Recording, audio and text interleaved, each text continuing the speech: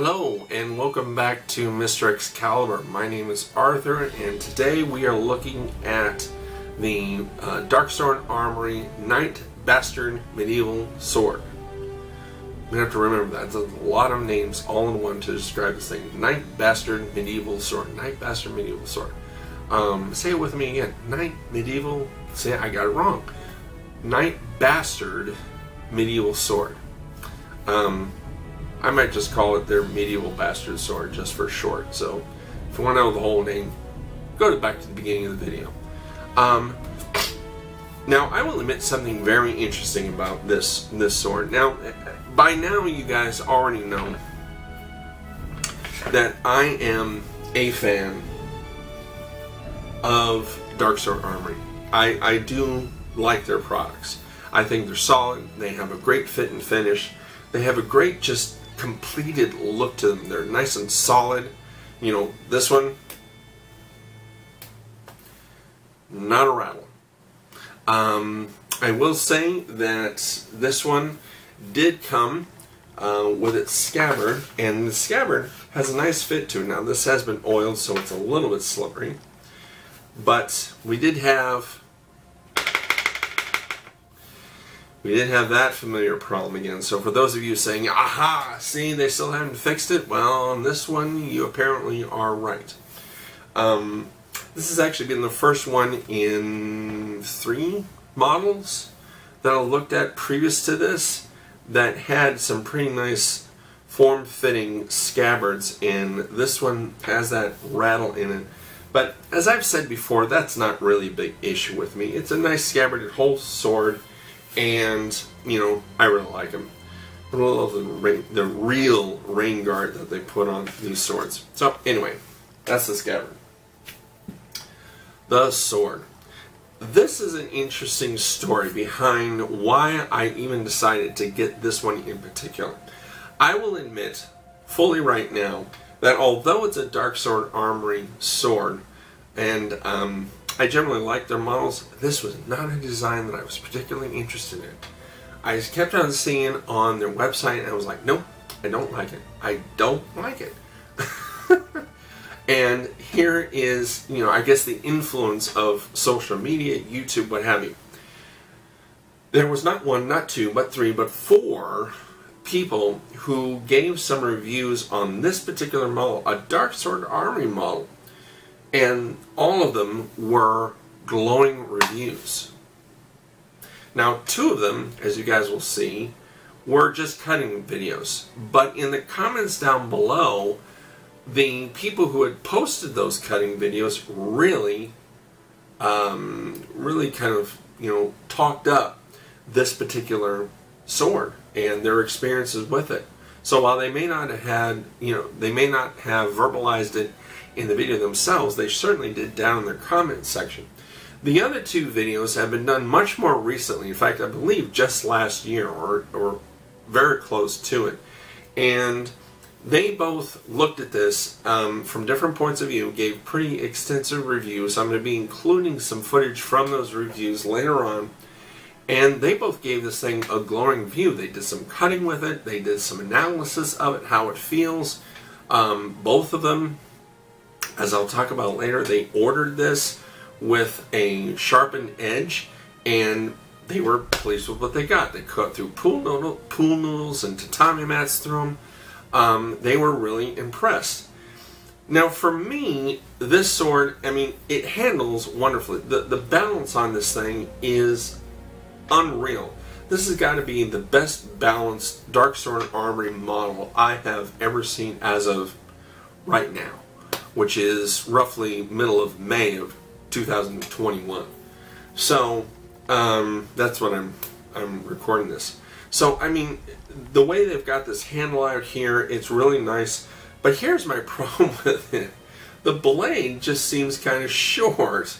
I mean, it literally looks like if you hacked off, you know, half the handle, moved the pommel up here, this would make a great arming sword. One-handed arming sword. And this is actually the true meaning of a bastard sword, where someone came along and said, you know what, we really like the design of this sword, but we want more power and want more leverage. So what do? They keep the blade, they keep the hilt, they keep the pommel, They just extend out the handle. And it really looks like what they did with this design. Now, this is also an example of what I call DSA's mix and match reality swords. And yes, I just made up that term. DSA has every once in a while been derided as not making very historical builds. I disagree with that. Instead, what DSA does is, I think what they do is they look at a particular era and they'll look at a particular style of sword that they are interested in making. And then what they do is they look up pommels they like, handle styles they like, hilts they like, blade shapes they like. And then kind of like those books, you remember as a kid where you would, flip the animals and you had a head, a torso, a middle, like a waist section, and then legs, or maybe just three, the head, body, and legs, and you could flip around and make weird animals out of it? That's what DSA did here. It's not to say any one of these pieces is historically inaccurate, just may never have seen them all on one sword. So to say that, oh, it's not a historical model, I think it's total crap. I think it is historical. I think, I've got some pictures that you guys will see later of swords roughly from this era, and you're going to see examples of the pommel, the hilt, the handle, and the blade style. Well, la-ti-da, wonder where they got the ideas from. And they just said, we like that pommel, that handle, that hilt, and that blade shape, and we're going to put them all in one sword. We're going to call it the 15th century, sorry, I always want to say 15th century. They didn't call it that. It is the Knight Bastard Medieval Sword. That's what they got here. So, it cut really nice. As usual with DSA swords, I like everything about them. I just wish they would just be ever so slightly more sharp. And I don't think that's necessarily an unreasonable request.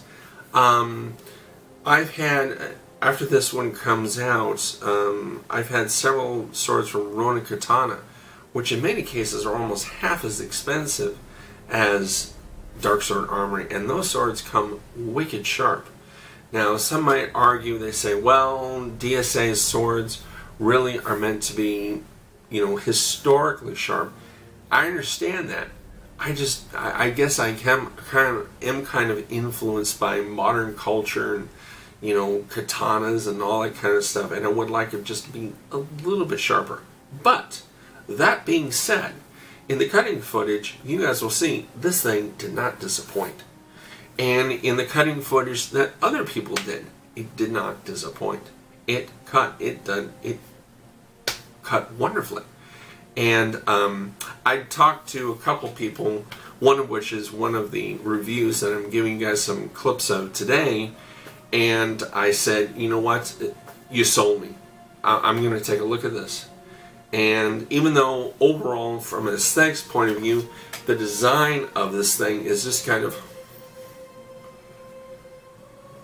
does that all fit together? I suppose. It's kind of like the elephant head with the tiger body with the lion legs.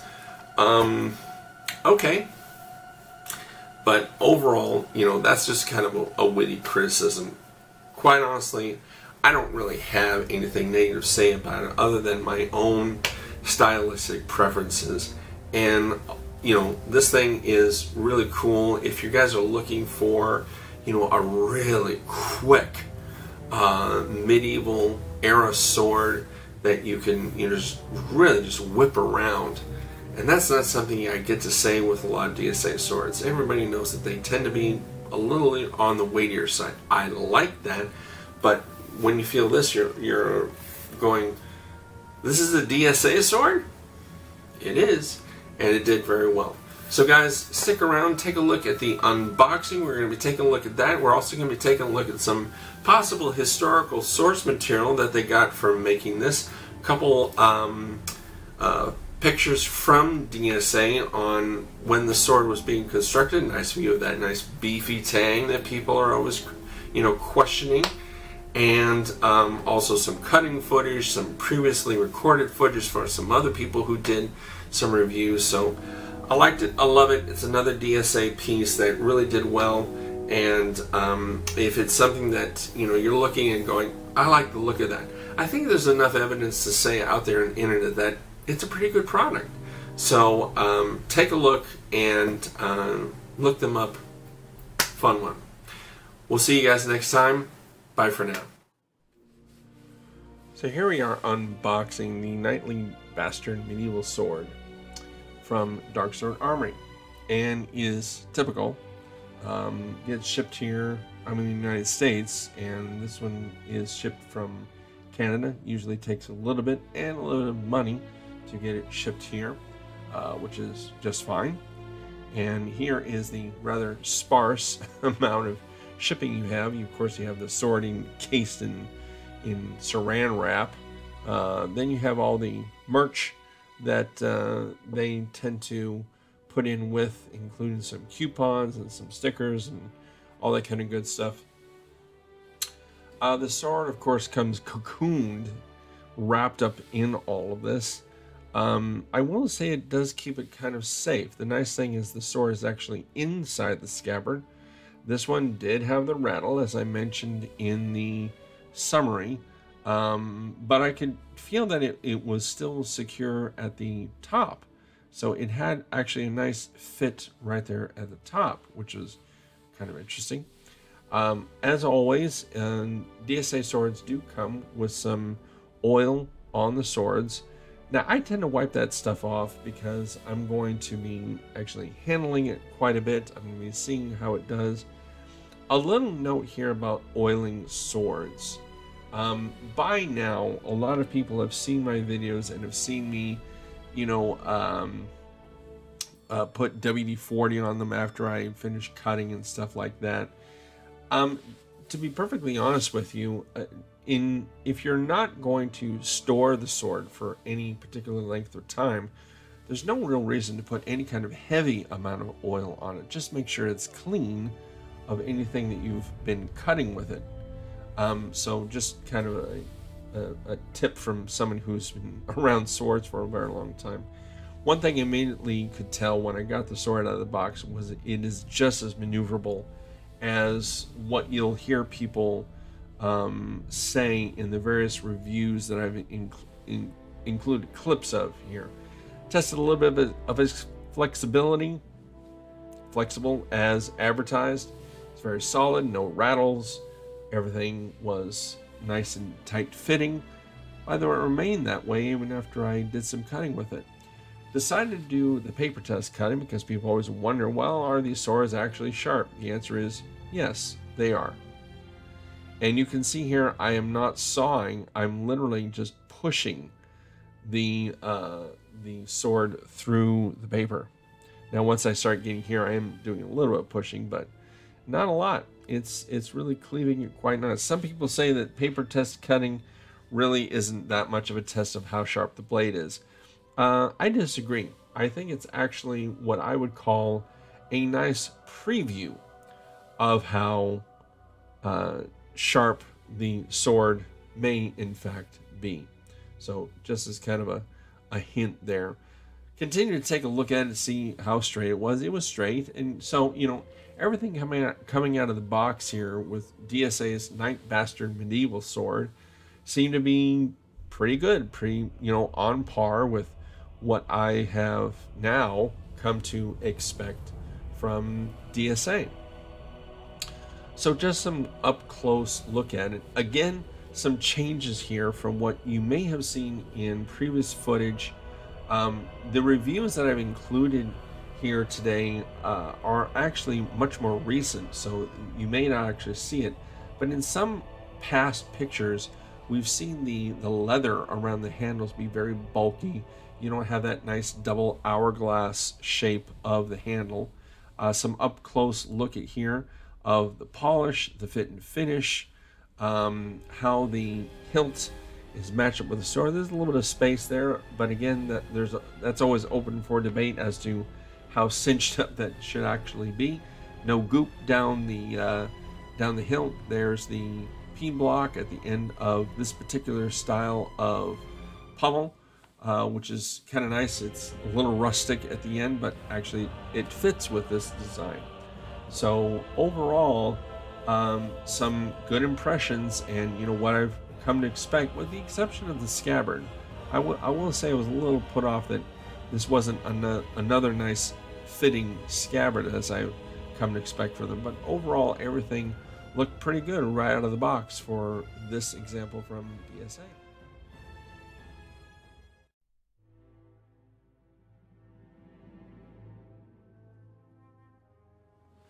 There are all kinds of footage that people do of swords. There is what I call the ooh-ah-oh footage, where we basically just look at it and it's like, oh, look what I got for Christmas. Then there is this kind of footage where we see an individual just showing some cutting. He's just cutting through a milk bottle here, and there's no commentary with it. It's one of the reasons why I like to kind of hunt down some of this footage and include it all here together. So we get kind of a nice overall look at what has been done concerning this model. This was actually done a couple of years ago by this gentleman who's obviously into a little bit of a cosplay or some fantasy role-playing or something like that, and just showing some cutting of it. I encourage you guys to actually look at these reviews. I've got them linked down below in the comment section, and take a look at some of the comments that these guys have made about these swords when people have asked about them, because obviously they didn't say anything in the review, but people did ask about them and they did comment on it in the comment section down below. This person actually typically does gun reviews, but he decided to take this sword out for a test drive. And this is another just kind of very singular little bit of ooh-ah-oh and cutting of one bottle here, but it's someone who decided to take the time and show it. Now this is what appears to be a pretty big guy, and the sword looks very, very quick and lithe in his hand, and that's not far from what other people have said in the past. Now this is the first of actually two really extensive reviews that were done about the sword just very recently. So these are reviews of the current iteration of this sword from DSA. And this guy starts right off the bat by cutting some pool noodles. And for those of you who've done any cutting with any various material, you know that pool noodles are actually very hard to cut. I actually don't cut with them myself, but there's been plenty of people who have out there on the internet with various kinds of swords, and they talk about how actually difficult it is. So, and one of the things that he mentions in his review is that he didn't sharpen the sword. He asked for a DSA sharpening service, and that's what he got. By the way, in the previous two cutting reviews, they mentioned the same thing. He dives right in here concerning the scabbard, that he really likes it. He actually thinks that for DSA, this is actually one of their highlights, in the fact that you get this very nice, clean, simple, but rather nice looking scabbard. Leather, he mentions how nicely it fits. He makes a rather lascivious comment about how easy the sword fits, but not too slippery, but just quote unquote tight enough. Wow, wow. And don't worry, I've commented plenty on this guy's review and complimented his review of this sword, which I really liked. But he really does kind of go on about the fact that it's a nice scabbard and you get one, and the fact that there are companies out there that are twice as expensive, but you don't get a scabbard. And I've gone on about that when it comes to other companies as well. His real look at the blade is just, he really just has a good overall review of it. He liked how it was polished, he liked how it was sharpened, he liked how the handle fit. He really didn't have anything negative to say about the sword whatsoever. And so this was really quite a glowing review. I found it very interesting, though, that this review had on it a couple of people, a couple of DSA naysayers who said, oh, it's a crap sword, it's a crap company. And then when asked, you know, why do you think that is, they didn't have a response, which is, you know, it always, every once in a while when you have these products by, especially by DSA, being promoted and being said very, I'm very happy to include Gentleman's Choice's review of this sword in this review. And he says he really does give a very honest look at this sword. Now, typically in the past, for those of you who have followed him, he's typically done katanas, but he's also looked at some other European swords. A sword of this type was kind of his first, as far as a, you know, a medieval sword, a really two-handed kind of weapon like this. And he goes on about how it was constructed, kind of confirming a lot of what DSA has said over the years about how it's made, 5160 steel, made from, you know, pounded out from bars and actually forged in their shop. He's very complimentary as far as the fit and finish of everything, and then he does some cutting. And this is tatami mat cutting, folks. Now, one thing that's important here to note is that in his review, he notes that he asked for it sharpened. He got it sharpened. He didn't sharpen it any more than it already was. He found it very well balanced. He really liked how the sword would rip around and really can move. And he made some really nice clean cuts out of some of these double tatami mats. And so he really went to town on some of these. I'll be honest, I am giving kind of the highlights. But I really appreciated how he went through and reviewed this sword. He was very honest about, you know, this isn't his primarily martial art, but, you know, he got some really good cuts and the thing delivered. And you know what? He has actually responded several times on some of my other reviews saying, yeah, DSA products, they've come a long way. And he really makes some really, really nice cuts here on using it. And it's, you know, it's a factory edge.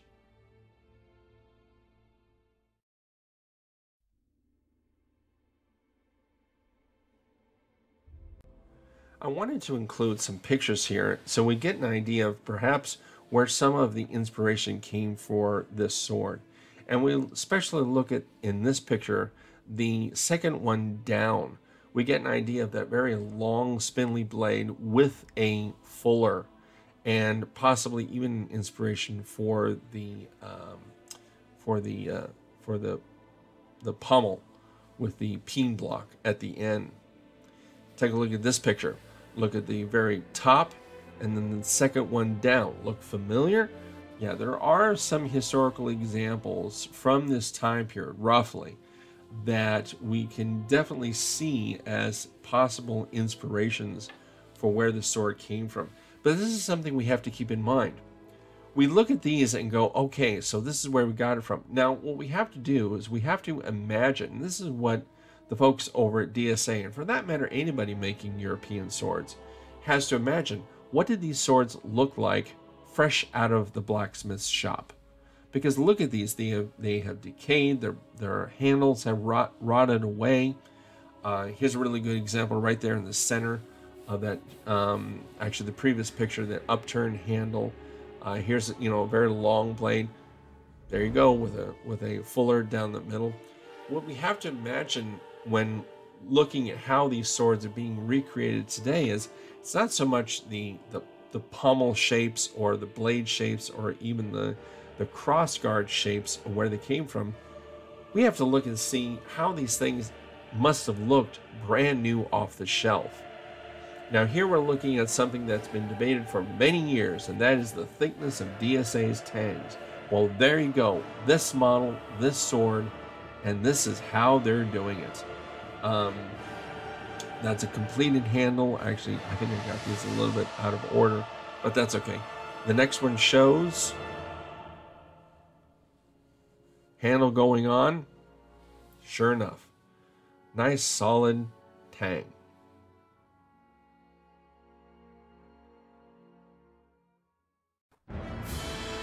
So it is my turn to cut with this thing. Now I have to say, this thing almost was disturbingly maneuverable. This sword weighs a little over 3 pounds, and yet it is a testament to what happens when you design a sword and it is so maneuverable. It's almost hard to control. I mean, you kind of tips the balance between, well, how really balanced do you want this thing? The point of balance on the sword was maybe 3 inches off the hilt. Maybe. That's probably being a little generous. And it just felt wonderful to move around. If you're not somebody who has a particularly great amount of upper body strength, or working on some skill with your arms and stuff, this sword really is nice because it's so well balanced that the weight of it is almost completely negated. It had great amount of point control. It indexed wonderfully. For me, the blade was and felt a little short. I like something extending away from me a little bit more. So I will admit that, but that's really kind of just an extension from my aesthetic. I don't particularly like how the sword looks, but again, that is a opinion that is completely divorced from the functionality of this sword. It really was quite nice. Now, if you want an example of bad edge alignment, there you go. And I was actually trying to do that on purpose, going, okay, here's a milk bottle that normally you can just slice, really easily. I want to see if it did anything bad to the sword. It didn't. But, it's like, okay, let's just bash it again. Even with a razor sharp sword, a target as easy as these milk bottles is still, it's still not going to shave. Now, let's try to do this the right way. There we go.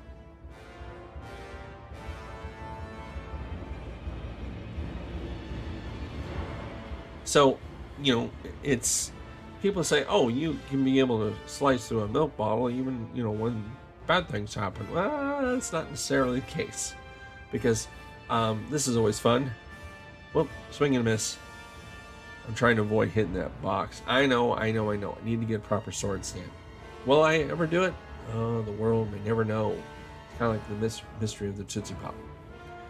And then that one goes down. This one was fun. This was a good hit. Now, if you're wondering if this thing's sharp, yeah, it's sharp.